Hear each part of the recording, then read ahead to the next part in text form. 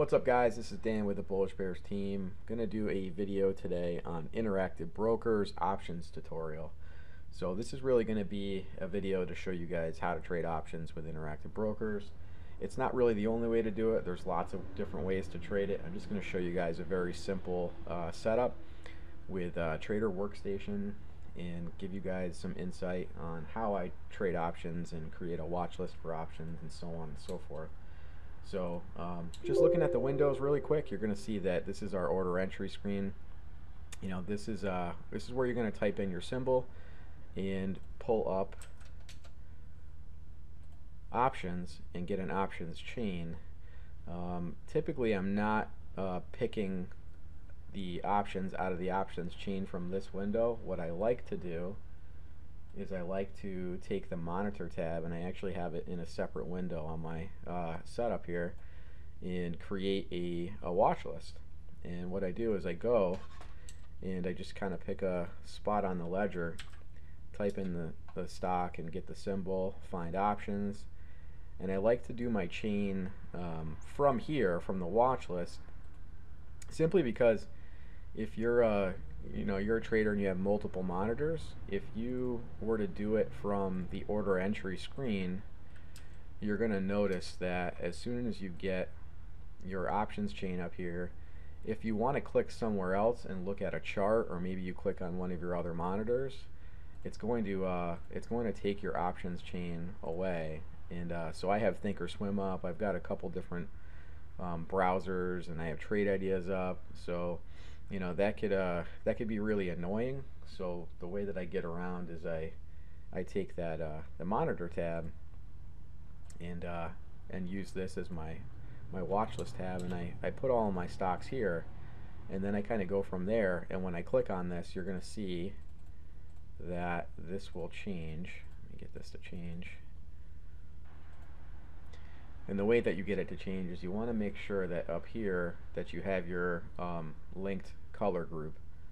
And right now I have that set up so it's green, and this is green. So if I click on something here, it's going to change it in this window. Alright, so I'm going to pull this off to the side, and you can see here I've got April 20 calls on X, and you've got the bid and ask spread. I've got my hourly chart here, my activity window. This is where you're going to see live orders and completed orders. I've got level 2 data over here, and then I have time and sales, so you can see actual trades that went through, and you know, whether they were you know, bought at the bid or at the ask, you know, how many contracts were sold, and you can kind of scroll down and see all the activity for the day starting at 9:30 for this particular options contract. So you can look at time and sales. Obviously you can also look at, you know, an hourly chart. Here's an hourly chart of the activity for X. And to place a trade, we're going to set a buy, and we're going to hit submit. I just have one contract.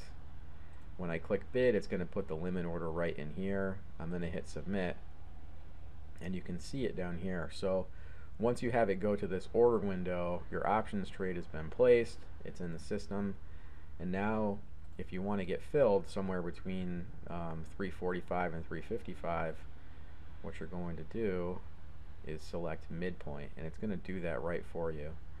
So I'm going to hit midpoint, and I'm going to go to update, which is all the way over here, and now we've got our limit order at 350. And again, you guys can play with these windows, adjust them how you want. There's no right or wrong way. Okay, the order just got filled. So what I was going to show you guys is that you can adjust these windows and make them longer. You don't necessarily need level 2 to be that big. So you might find that, you know, having this a little bit wider makes more sense, so that you can get down to the update part. But there you go. So now we have an order filled, and if we jump over to portfolio, I'm going to drag this back in here. You can see now I've got some shares of X, but I also have call of X as well. So this has just got filled, and obviously down a couple bucks right away.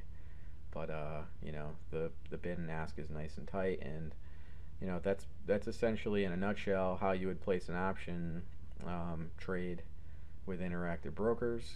This is simulated trading account, but it works the same way as a live trading account. So everything's going to be identical.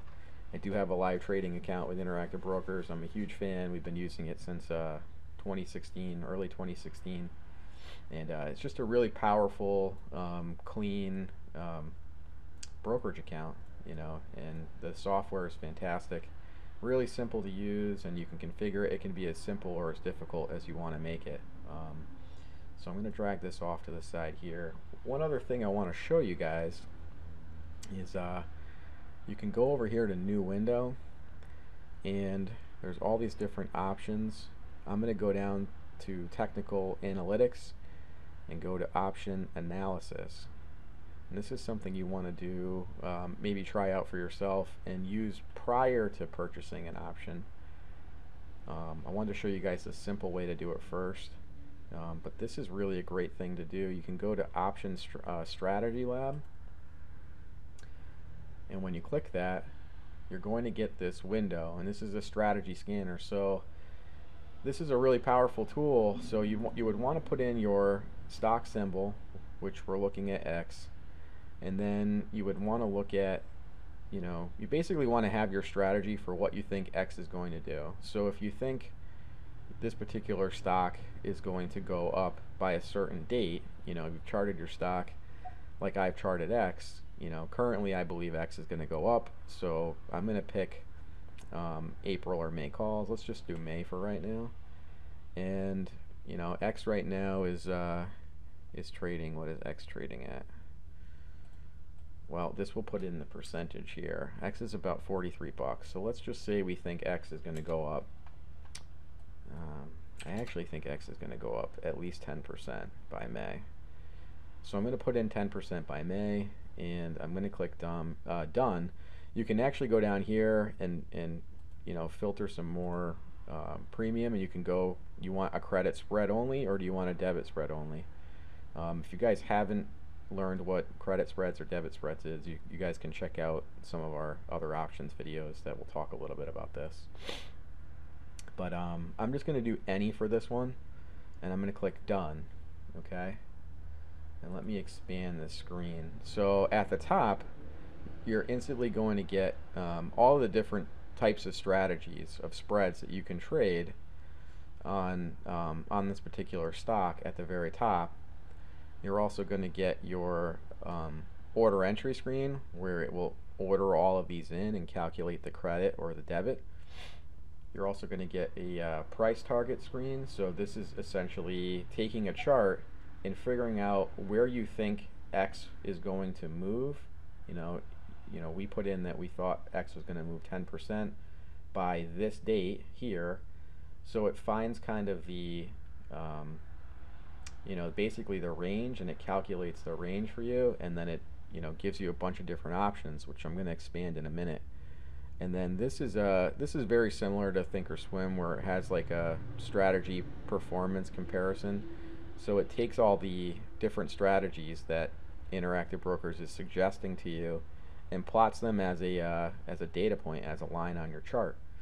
So that's this is just kind of a comparison chart for the different strategies and likelihoods and profit and loss and so on and so forth. This one will pull up the individual one that's highlighted and kind of plot that similar to the one here on the left. But I'm going to jump into it and open this up. I'm going to click maximize so you guys can see the strategies here. So I'm going to expand some of these columns a little bit so you can get an idea. So these are the different spreads that you have. You've got a short put, bull call, bull put, bull call, bull put, and the expected profit depending on the strategy that's being picked. And let me just expand these other windows for you. It'll show you the price, the probability for the trade. So that's going to be really important depending on your metrics, for what you think the stock's going to do. This is going to give you some additional probability, and then you can compare the max return, some of these have a really good chance here. So if the stock does move in the direction that we're going to, these are the maximum return profits, or the return on investment there.